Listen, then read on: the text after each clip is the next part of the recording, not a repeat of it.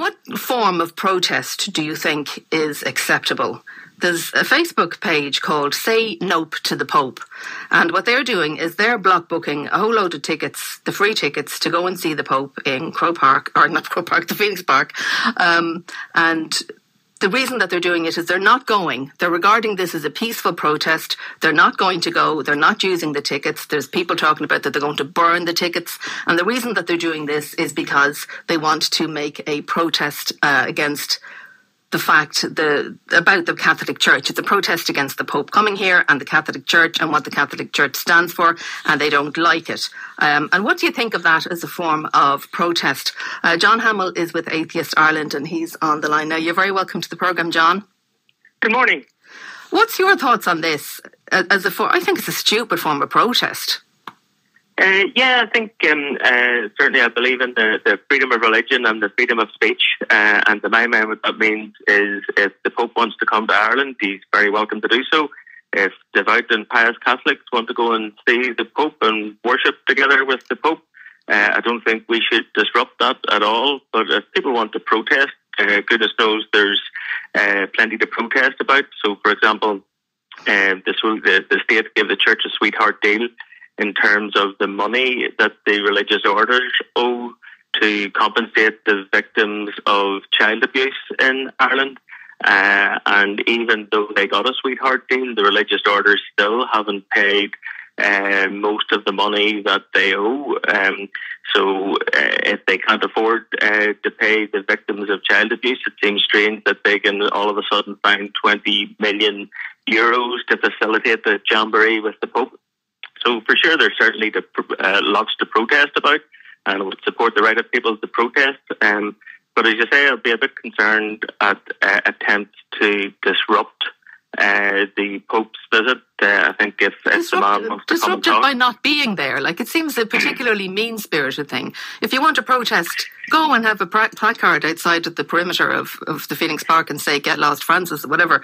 But to deprive people for whom this is going to be a really big deal, and there are people for whom the visit of the Pope is going to be a huge deal, it just seems a real mean-spirited protest to me.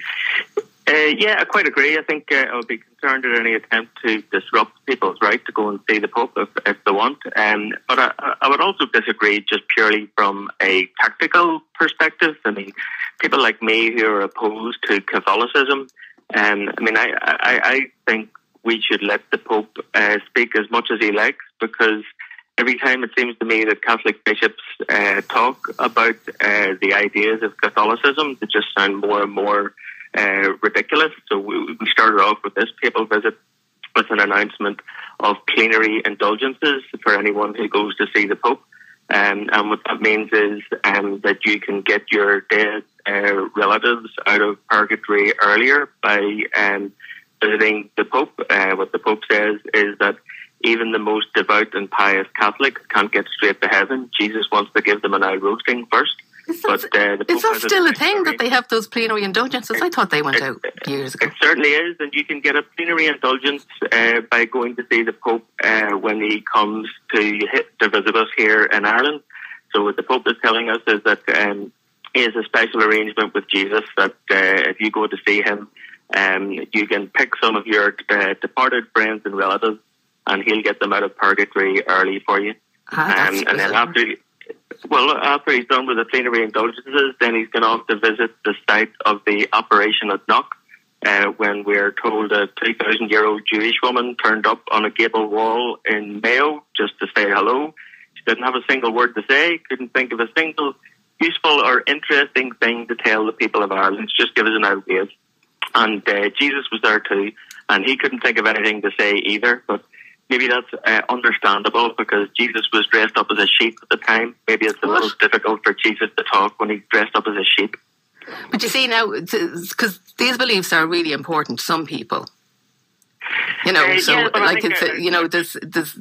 a little bit mocking, to be fair, because people are very. This is a different thing. Of protesting by not turning up is a different thing, and plenary indulgences is definitely off the scale.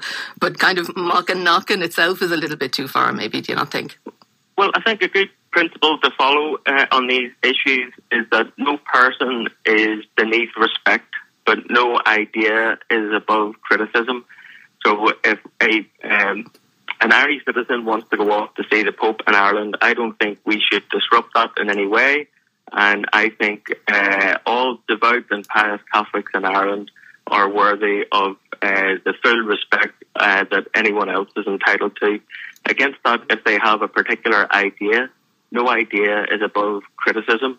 So if you propose a ridiculous idea like plenary indulgences, or the fact that a 2,000-year-old Jewish lady turned up on a gable wall in County Mayo to give us all a wave, then ridicule is an entirely sensible response to a ridiculous idea. As a protest, if you think that I presume what they're thinking is the Pope is going to be looking out at thousands and thousands of people, presumably.